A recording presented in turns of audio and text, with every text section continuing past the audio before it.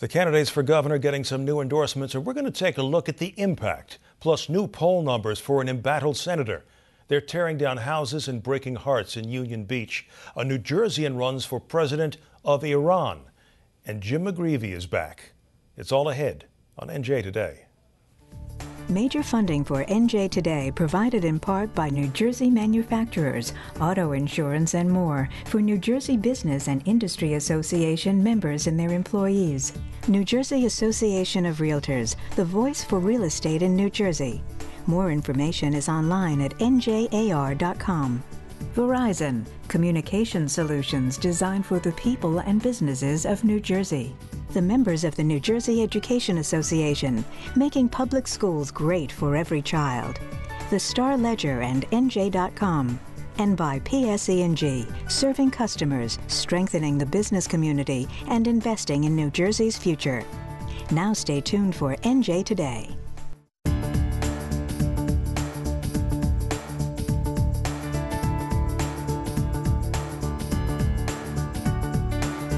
From the production studios of Montclair State University, this is NJ Today with Mike Schneider. Hello, once again, they are taking sides. Rich, powerful, and/or influential organizations lining up to support Governor Christie or Senator Buono. Yesterday, she got the police. Today, he got the fire chiefs and the pipe fitters. And she got the Rutgers faculty. It goes on and it goes on. And we asked our chief political correspondent, Michael Aaron, to explain, what does it really mean? Last week, it was the health professionals and allied employees, the nurses union, that endorsed Buono.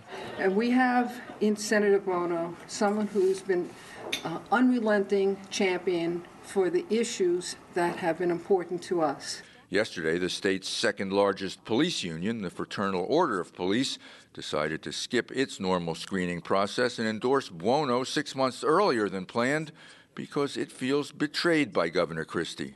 When he sat and met with us, he sat right across the table from me. He lied. He said he would not touch our pensions or benefits. He said being the United States Attorney, he knew how important police officers were out there and what we went through, the trials and tribulations of police officers in the street, and he would not touch our benefits. At Buono campaign headquarters in New Brunswick, where the signs aren't even in the windows yet, the recent endorsement by the NJEA and today's endorsement by the Rutgers Faculty Union have the candidate pumped. I can't keep track. It's kind of a good problem to have, though, isn't it? Yeah, the campaign has really caught fire. We're really excited. And what is the value of such an endorsement? It represents the voice of a unified message from a group of individuals that they have placed their faith in me as the next governor for the state of New Jersey. Governor Christie has the Laborers Union, the Port Authority Police, and today got the National Pipe Fitters Union and the New Jersey Fire Chiefs Association. Buono recognizes not all union members follow their leaders, but says many do. The leadership represents the membership, and they go back to the membership and talk to them and see what their sentiment is. She says the groups that have endorsed her are excited about the race.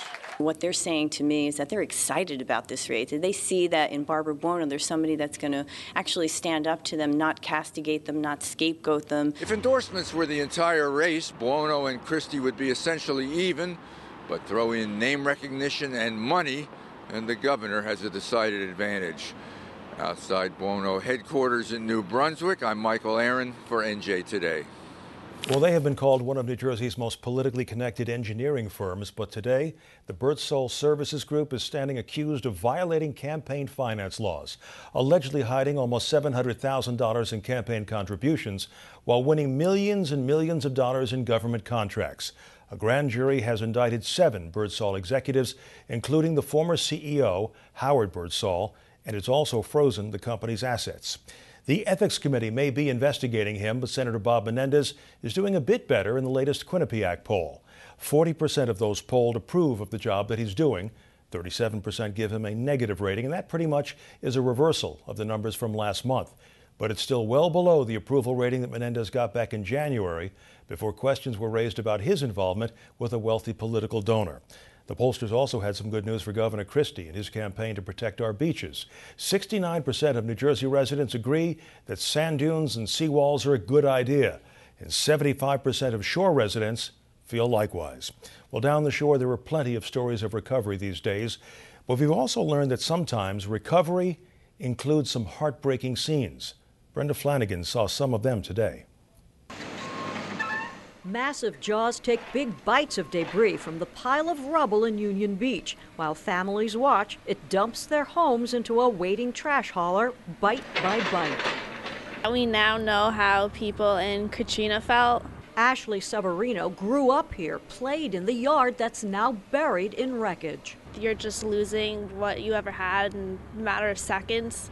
Ashley's granny lived across the street for 21 years. A demolition team tore her home down last week, leaving a muddy scar. How long did it take for them to tear it down? Not even a half hour.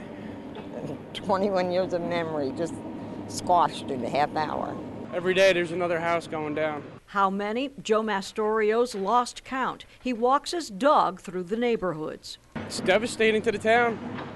Hopefully by the summer they can get some more people back in. Superstorm Sandy leveled beach blocks and ruined many residences beyond repair in Union Beach. So far, borough officials say 153 houses have been torn down, with 8 more scheduled for demolition this week. But many residents here want to rebuild. You can find foundations rising already, block by block. This is a new start for us. Clarence Tina Wingate's ready to rebuild her 2-story home. Red chalk and twine outline the foundation footprint, but it's going to be raised up, much higher than the last one. That means a lot of stairs to climb. That's my biggest concern. Really? About the stairs, especially when I do shopping. Contractors working to rebuild homes must look for markers like this one on the utility pole. It tells them how high up they're going to have to elevate the new structure. Which means that the foundation has to be up 9 feet, just about. So you're going to elevate this home over above the floodwater? Correct. The process, tearing down and building up, will take months, even years. Borough officials estimate 300 homes will be demolished here ultimately. Trash haulers witness the heartbreak over and over. And it's a shame to see what people actually go through, especially up here. From what I heard, a lot of people are actually walking away from their houses. Those houses, ripped up and crushed into garbage trucks, are now headed for landfills in Pennsylvania. In Union Beach, Brenda Flanagan for NJ Today. More police on the street, and that tops tonight's Garden State Express. Our first stop is Patterson, which just got state permission to rehire another 21 police officers. They were among the 125 laid off during the budget crisis a couple of years ago. Police officials say they can now reestablish their anti-crime unit to battle the surging crime rate. Our next stop is Newark, where the UMD-NJ merger means a name change for that institution. Starting July 1st, it will be known as the Rutgers Health Science Campus at Newark. Officials say that should help with marketing and with the public understanding of its role in the Rutgers system. And our final stop is Princeton, where they're having a hard time giving away 7 free homes. That's right, free properties, duplexes and apartment houses. Princeton University wants to clear them out for redevelopment, but the new owner must pay to pick them up and move them elsewhere. And that's your Garden State Express for Wednesday, the 27th of March.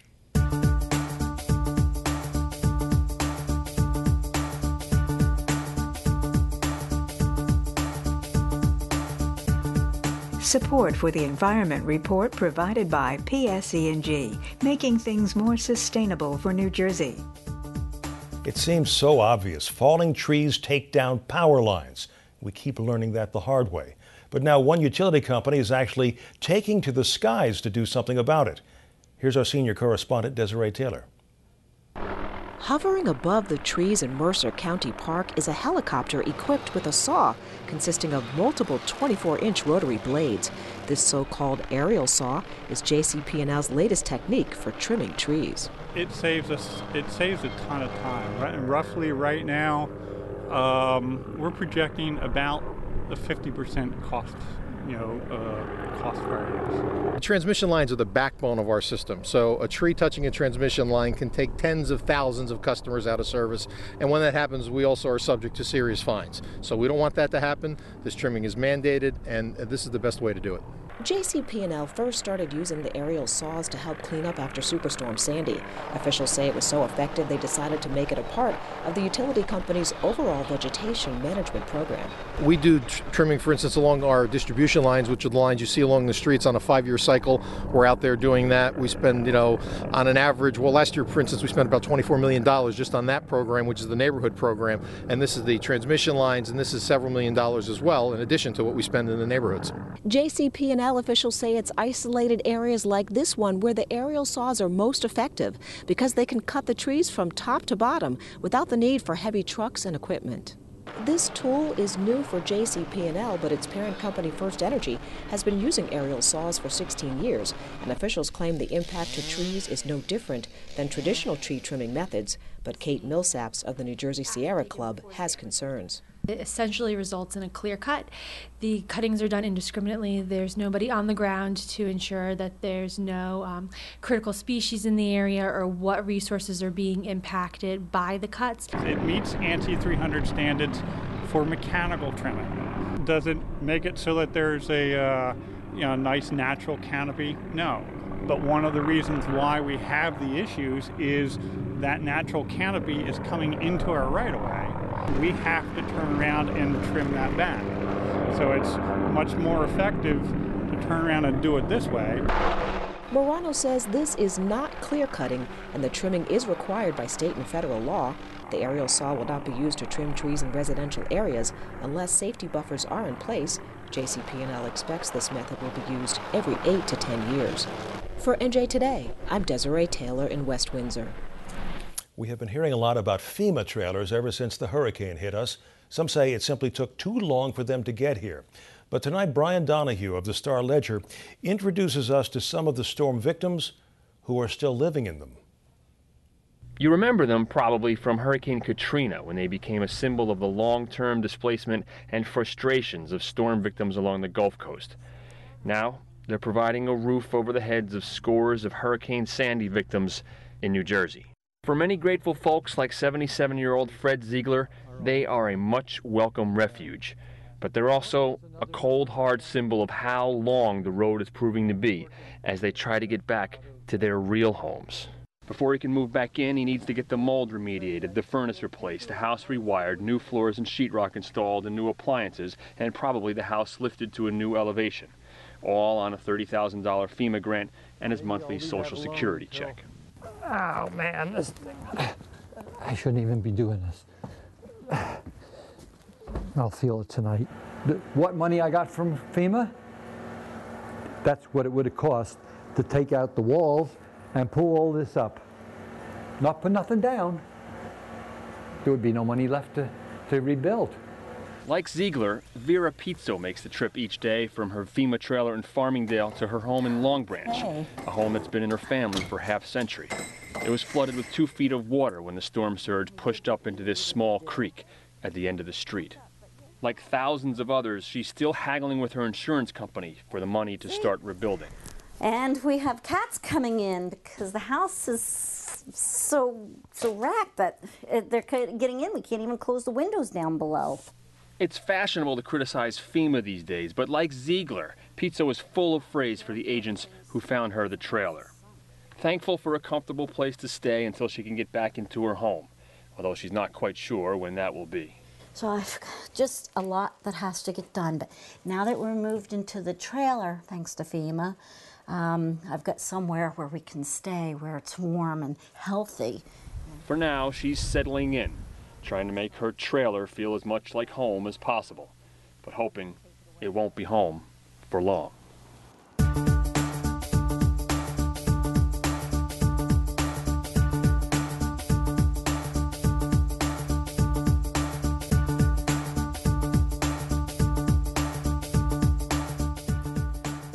We have some mixed news this evening on the housing front. Home values across this country jumped 8% for the year ending in January. That is from the Case-Shiller Home Price Index. And analysts say it's the biggest price increase we've seen since the burst of the housing bubble. But things were a little different for folks in the region that includes North Jersey, where the average price increase was in fact less than 1%. All right, question for you. How bad are things at the bankrupt Revel Resort in Atlantic City? Today, one of Revel's lawyers went into court and told a bankruptcy judge that they were running out of money and they would have to liquidate, close their doors if they didn't get immediate help. The judge then approved a $250 million emergency financing plan.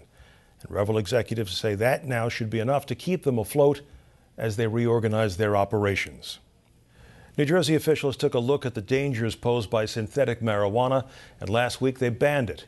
Senator Kip Bateman was a driving force behind the new law, and he joins us now. Welcome. Good to have you here. Mike, thanks for having me. How did you first find out about the dangers posed by some of this is called K2 and some K2, other names? Spice, there's all kinds of street names.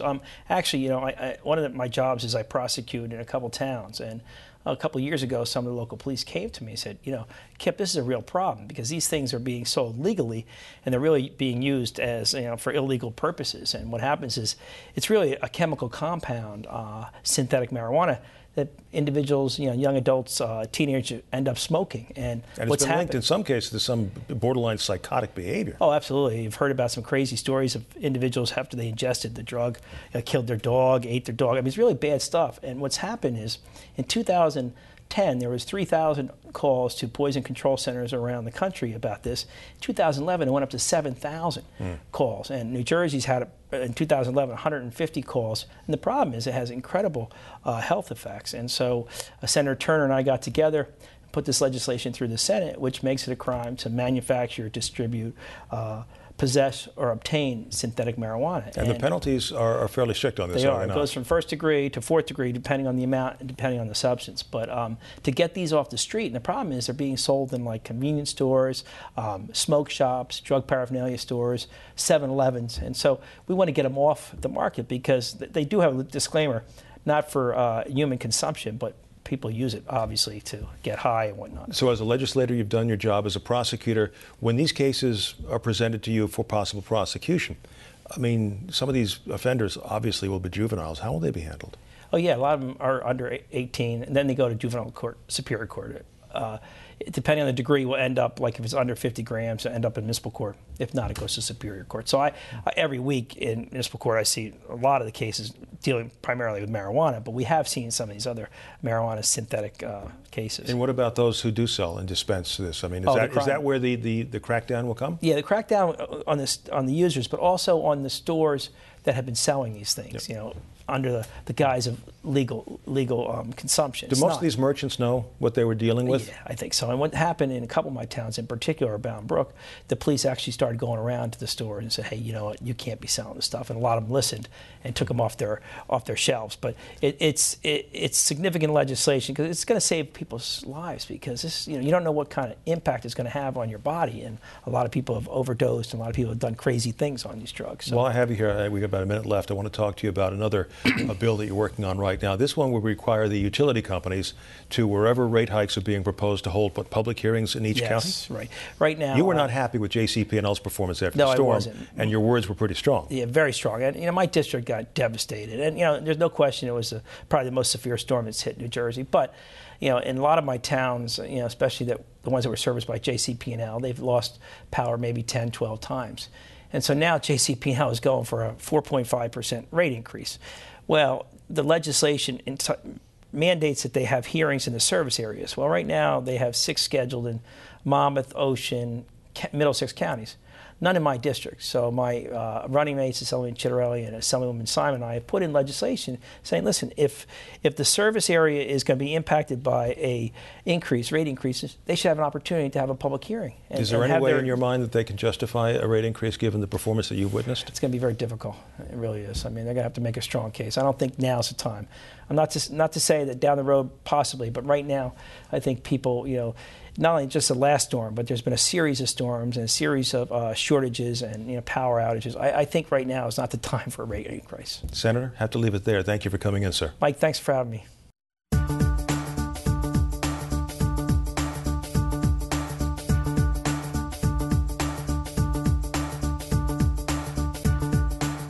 A New Jerseyan has been traveling the world raising funds for his presidential campaign. And we're not talking about Governor Christie. We're talking about a Rutgers University professor, Hushang Amir Hamadi. And he is running for president of Iran. And he joins us now. Welcome. Pleasure to have you with us. And thank you for having me. You have lived in this country for 4 decades. You are a dual citizen. You're a U.S. citizen as well as an Iranian citizen. Why are you doing this? Well, I think Iran has become an international issue. And every morning you get up, Iran is in the news all over. And the international community has at stake in a better Iran. I'm trying to help. I'm trying to bring that country back to where it was, to a better place. My understanding is that presidential candidates must be approved by the Supreme Leader, Ali Khamenei. Have you approached the Supreme Leader for approval? It is approved by the Guardian Council, which is appointed by the Supreme Leader. I have had discussions and meetings with the Guardian Council. I also have some rapport with the leader's office. I am not going to say I cannot say that I have convinced them to approve me, but I will not be that easily dismissed either. Well, there are some of your colleagues, though, even in this country, who say it's a long shot at best because of the fact that you are a U.S. citizen. First, that's a misunderstanding. Iranian law does not recognize dual citizenship. For example, over the last 4 decades, I have been voting in every Iranian election. And I have an Iranian passport. I go to Iran. They've never even asked me if I have an American passport or no. Iranian law does not recognize dual citizenship. And if you are an Iranian citizen, you are an Iranian citizen unless 2 things happen. First, that you write and revoke your citizenship, or the government writes to you for whatever reason, revokes it. None of the 2 has happened to me. And therefore, from the legal perspective, the Islamic Republic cannot argue against my citizenship. There's been no doubt. Most Americans know about this confrontation that seems to have existed since the fall of the Shah between these 2 countries. One of the major bones of contention certainly includes the Iranian nuclear enrichment program. That's right. You've been quoted as saying that Iran does have the right to enrich uranium. Yes, but within the obligations that it has. I mean, Iran is a member of the Non-Proliferation Treaty. According to that treaty, Iran has the right to civilian nuclear technology. But then again, within that same treaty, Iran has obligations, and most important of which is transparency. So if you were to become president of Iran, you would pursue nuclear enrichment? Well, I would really think about it. I would keep, of course, the right. But I think the problem with Iran's nuclear enrichment is not really the enrichment itself.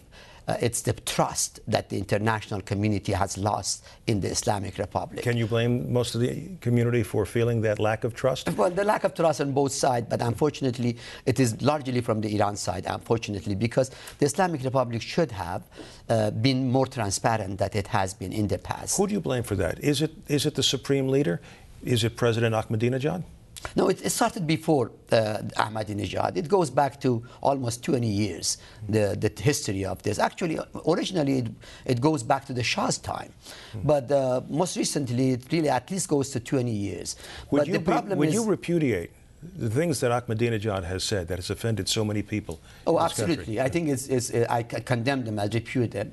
I think it's uncalled for, unjustified. I think Israel is a reality. Israel has every right to exist just like any other nation. I think, yes, I do, of course. There has been, time has gone by far too quickly, but there is a great consensus within much of the body politic in this country that those who seek higher office in Iran and who do not do the bidding of the Supreme Leader are headed for serious trouble, and that their candidacies, in fact, have been plagued and their supporters have in some cases been killed. Does that concern you? Not really. I mean, it depends. The Islamic Republic has certain red lines, and if you don't pass the red lines, you are okay. But then I've been very careful. I have learned over the last 30 years to learn first about those red lines and stay in this side of that red line. That it's very important to understand that. But I think I would be safe. Well, we appreciate your coming in. We will watch this with great interest, sir. Thank you. Thank you. Thank you for having me. I do appreciate this. Finally tonight, he's back. Former Governor Jim McGreevey. He resigned in disgrace almost 9 years ago, declared that he's a gay man, got a divorce, became an Episcopal priest, and started counseling prisoners and other people in crisis. All that has now been documented in a new film called Fall to Grace, which had its Jersey premiere in Union last night. And today, McGreevey faced questions from our David Cruz, subbing for Brian Lair on WNYC Radio. I wonder when you're back in Trenton, what your feeling is when you're around that environment before. It seems to me it'd be kind of like a junkie going back to a shooting gallery. Close. I've shared to the governor that I shouldn't say this, but it's the legislative process is, I think, to paraphrase Mark Twain's anecdote, is, or it might have been Bismarck, something like watching bologna being made. But no, it's not the place I'd prefer to be.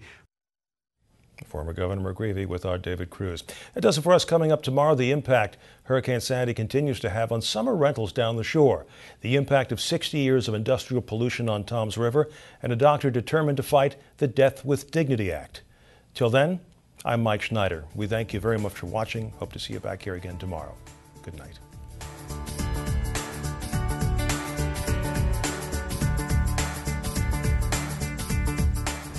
At PSE&G, we believe helping the people of New Jersey goes hand in hand with providing service to our customers. Good job. Helping to make the PSE&G Children's Hospital a reality.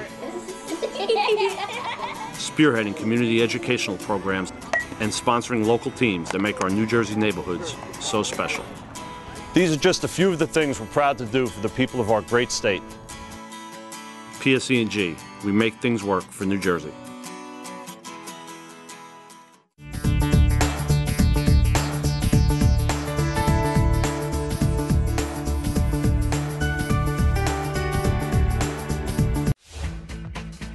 Next on NJTV, BBC World News.